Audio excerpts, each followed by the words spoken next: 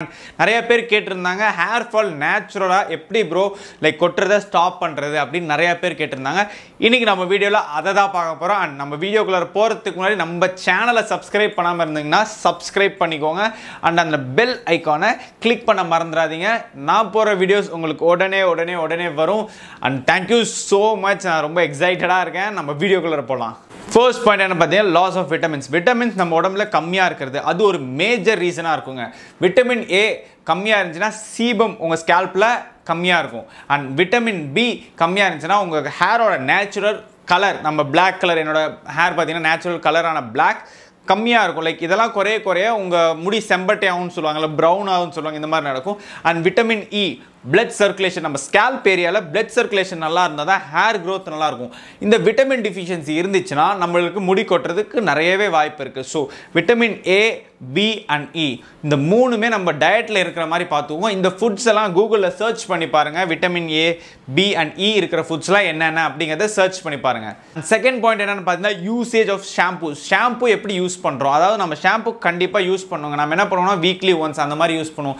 Weekly twice or thrice use பண்ணுங்க. எதுக்கு சொல்கிறேன்னா 2 டைம் இல்லை 3 டைம் யூஸ் பண்ணுற சொல்கிறதுக்கு ரீசன் என்னென்னு பார்த்தீங்கன்னா நிறைய டர்ட் இருக்குங்க. நம்ம வெயிலில் போகிறோம், நிறைய டர்ட்ஸ், பாக்டீரியாஸ் நிறைய வந்து நம்ம தலையில் தேங்கிக்கும். அதெல்லாம் இருக்கக்கூடாது. So once in a while நம்ம ஹேரை வாஷ் பண்ணாதான் அதெல்லாம் நம்ம தலையை விட்டு போகும். ஸோ வாஷ் பண்ணுறது ரொம்ப முக்கியமான விஷயங்க. மூணாவது டிப் என்னன்னு பார்த்தீங்கன்னா நம்ம ஸ்கேல்பை மசாஜ் பண்ணும். At least weekly twice. அதான் சொல்ல பார்த்தீங்கன்னா நான் சொல்லியிருக்கேன் ஆல்ரெடி முன்னாடி வீடியோவில்.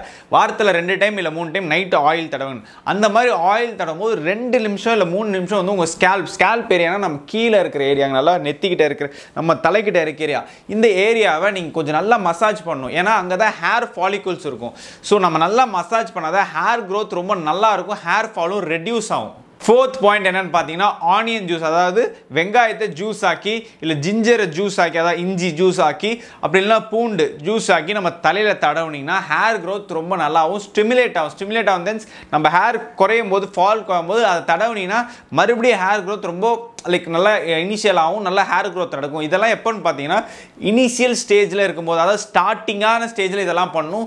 ரொம்ப பால்னஸ், அதாவது ரொம்ப சொட்டையாக வரும்போது இதெல்லாம் யூஸ் பண்ணாதீங்க. அந்த அளவுக்கு எஃபெக்டிவ்னஸ் இருக்காது. ரொம்ப ஃபுல்லாக முடி கொட்டின பிறகு அந்த இடத்துல முடி கொட்டுறதுக்கு நம்ம ட்ரீட்மெண்ட் மட்டும் தாங்க போய் ஆகணும். ஃபிஃப்த் பாயிண்ட் என்ன பார்த்தீங்கன்னா கொஞ்சம் என்ன சொல்கிறது, கொஞ்சம் டிஃப்ரெண்ட்டாக இருக்கும். நானும் இதை நம்பலை, பட் சர்ச் பண்ணி பார்த்தா நிறைய ஆர்டிகல்ஸ் இருக்குது இதை பற்றி. அது என்னென்னு பார்த்தீங்கன்னா க்ரீன் டீ இருக்குது பார்த்தீங்களா, அது வந்து பேக்கெட்ஸில் ஒரு குட்டி ஷாஷேஸில் அதை வந்து நல்லா உங்கள் தண்ணியில் டிப் பண்ணி ஒரு 1 மணி நேரம் விட்டுட்டிங்கன்னா அதோட எசன்ஸ் எல்லாம் பார்த்தீங்கன்னா தண்ணியில் இறங்கிடும். அதை எடுத்து நீங்கள் உங்கள் தலைக்கு தடவுனீங்கன்னா ஹேர் க்ரோத் நல்லா வருங்கிறது நான் ஒரு ஆர்டிக்கலில் படித்தேன். அது ப்ரூவன் மாதிரி தான் சொல்லியிருக்காங்க. ஸோ ட்ரை பண்ணி பாருங்கள். I think it's proven. ஒரு 10 days ட்ரை பண்ண சொல்லியிருக்காங்க. ட்ரை பண்ணி பாருங்கள். 6th பாயிண்ட் என்னன்னு பார்த்தீங்கன்னா ஸ்மோக்கிங் பண்ணுறவங்களா இருந்தால், அதாவது தம் அடிக்கிற ஆளாக நீங்கள் இருந்தீங்கன்னா அதை கம்மி பண்ணிக்கோங்க. ஏன்னா தம் அடிச்சிங்கன்னா பிளட் சர்க்குலேஷன் ரொம்ப கம்மியாகுங்க. பிளட் சர்க்குலேஷன் நம்ம தலைக்கு நிறையா இருந்தால் தான் ஹேர் க்ரோத் நல்லாவே ஃபார்ம் ஆகும். ஸோ நிறைய தம் அடிக்கிற பழக்கம் இருந்துச்சுன்னா உடனே விட முடியாது, கொஞ்சமாக கம்மி பண்ணிவிடுங்க. நெக்ஸ்ட் பாயிண்ட் என்னன்னு பார்த்தீங்கன்னா நம்மளுக்கு ஹீட்டில் நம்ம தலை ரொம்ப நேரம் இருக்கக்கூடாதுங்க. ஹீட்டில் எந்த மாதிரி சொல்கிறேன்னா உங்கள் ப்ளோ ட்ரையர்லையும் ரொம்ப நேரம் தலையை வச்சிக்கூடாது, இல்லை அயனிங் மிஷின் நிறைய நேரம் தலைக்கு யூஸ் பண்ணக்கூடாது, அப்படின்னா வெயிலில் ரொம்ப நேரம் நம்ம நிற்கக்கூடாது. கொஞ்சம் நிழலான ஏரியாவில் பார்த்து நின்றுக்கோங்க. ஹீட் நிறையா இருந்துச்சுன்னா கண்டிப்பாக ஹேர் ஃபால் ஆகும். அது காரணம்னா ஹேர்லாம் ரொம்ப ட்ரை ஆகிடும். ஸ்கேல்ப் ரொம்ப ட்ரை ஆகிடுச்சுன்னா ஹேர் ஃபால் கண்டிப்பாக இருக்கும். ஸோ ரொம்ப நேரம் ஹீட்டில் இருக்கிறதுக்கு like நிற்காதீங்க. It's not good for you.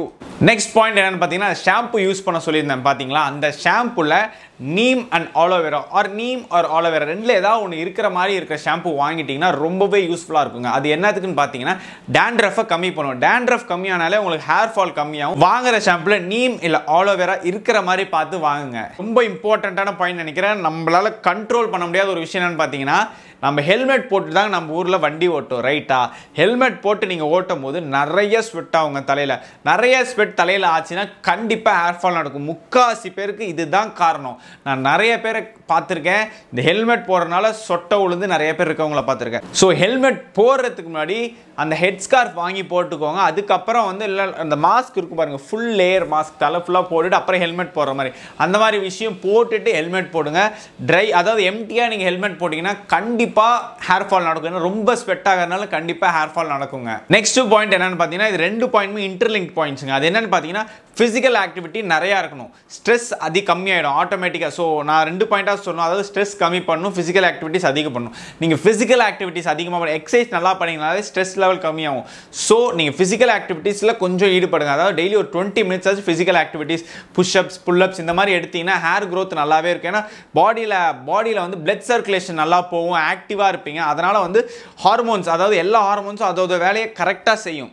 எதுவும் இம்பேலன்ஸ் இல்லாமல் இருக்கிறனால உங்களுக்கு ஹேர் க்ரோத்தும் லைக் இதால் எந்த ஒரு அஃபெக்டும் ஆகாது. ஸோ ஒரு 10 to 15 மினிட்ஸ் ஆச்சும் டெய்லி ஒரு புஷ்அப்ஸ் இல்லை புல்அப்ஸ் எடுக்க பாருங்க.